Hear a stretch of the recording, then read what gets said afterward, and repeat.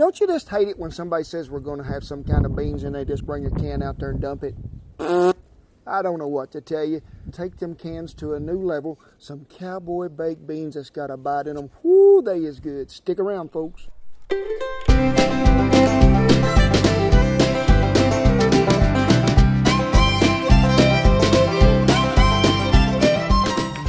Oh, I didn't know we was rolling, Shan. I was going on down to just James Brown here. I'm finna put the move on some beans. We ain't talking about boring, but we are talking about can. My mother taught me a long time ago, you can take can and make them into something special. And I have proved it many times. Just go back to Chop Grill Masters. I fooled Aaron so bad he thought them didn't even come out of a can. So to start with, we're gonna use two kinds of beans. Ranch style bean, or what y'all might think is just an old chili bean in a can, and Van Camp's pork and beans. I have took me one of them colanders and drained them beans. So I'm gonna pour them right here in that Dutch oven. Make sure you give them time to drain really well. I have browned me up 6 slices of thick cut bacon. I'm gonna dump them in there. One of these whole cans of chipotle peppers and adobo sauce. Now folks, I'm telling you, do you wanna tame it down just a tad? Take you half of them. Who we talking about taming down? This is for me and the Beagle. We're going to use every one of them. So let's dump them all in there real good. Then, one of them medium-sized Vidalia onions dumped in there that has been minced or chopped, whatever you want to call it. I'm going to use about a tablespoon to a tablespoon and a half of mustard, which is that much. We're going to give that a good mixing. You can use whatever kind of barbecue sauce you think you got to have. Me, I like something that's got a little sweet to it, but not a whole lot. So, how much? I'd say start out with at least a half a cup, then we'll see where we're at.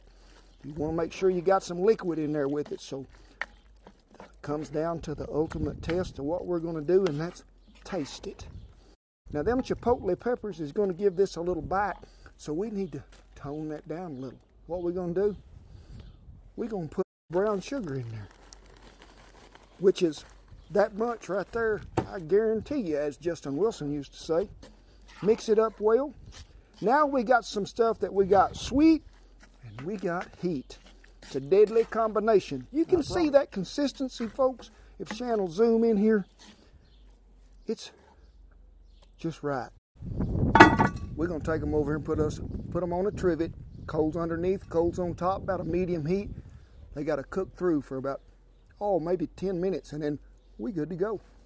Folks, we're going to have the recipe in the little link below, but also Shan is good enough that she's going to give you the conversion over to regular indoor recipe in the house. So I'm fixing to cook this right out here on some coals. I got some mesquite burning, so let's get at it because I'm getting hungry.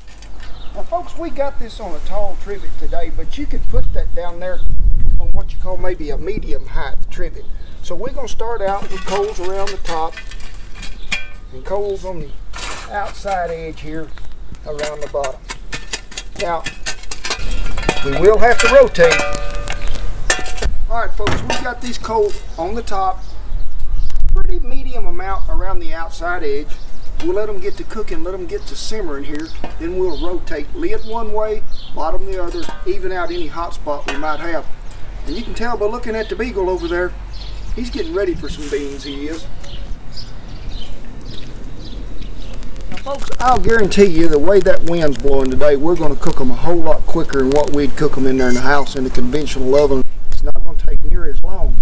I don't know if things have started to simmer yet, but we'll check. No, things is just minding their own business there, so we're going to let them go. We'll come back in a minute, we'll rotate. We're going to take a look. I'm thinking we're going to have to add a little juice here to things, as in when heating. You can see we got just a little bubble starting to take effect. So I'm going to speed it up just a tad, and I'm going to add a little heat top and bottom.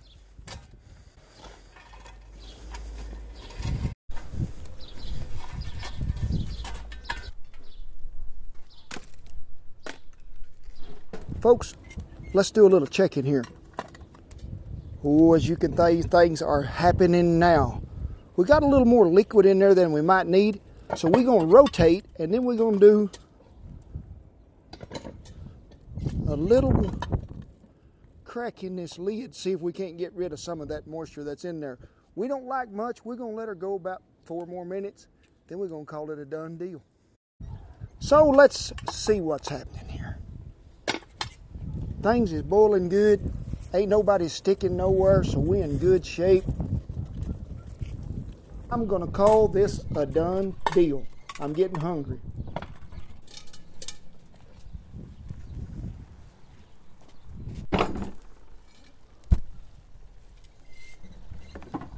I tell you, you want to let this cool before you start to even think about dipping it and putting it on a plate. I always serve it with a slotted spoon as well. So we're going to dig in there, go plumb to that bottom because there ain't nothing burnt. Pull that up here just a minute, let some of that juice run out of it for just a second. You can see the smoke coming off that rascal. That'll burn the hair off a frog's butt, I'll guarantee you. It didn't cook long, maybe 10 minutes, 12 at the most, top and bottom. Now you remember the bacon was about 3/4 done before we started. Processed beans here in them cans, they was done cooked or they wouldn't have put them in there. All we're doing is combining flavors, but we're also giving it time to love each other as it goes around there. You got to bring it to a good boil, top and bottom, let it thicken just a little, get all them flavors incorporated, then you'll be good to go. Barbecue sauce is different wherever you're at. Now, some of it's a lot thinner or thicker than others. What we used today was a little thicker than maybe what we normally might get from the store. But you can sort of regulate that, cut back if you think you've got a thinner barbecue sauce than a thicker. But always go by your taste before you ever take it to the fire. Make sure you've got it sweet as you want it. Make sure you got enough heat in there. Always remember, you got to have that mustard in there to even things out. All right, folks, let's try these little rascals. Get me some of that bacon, some of them chipotle peppers, a little onion.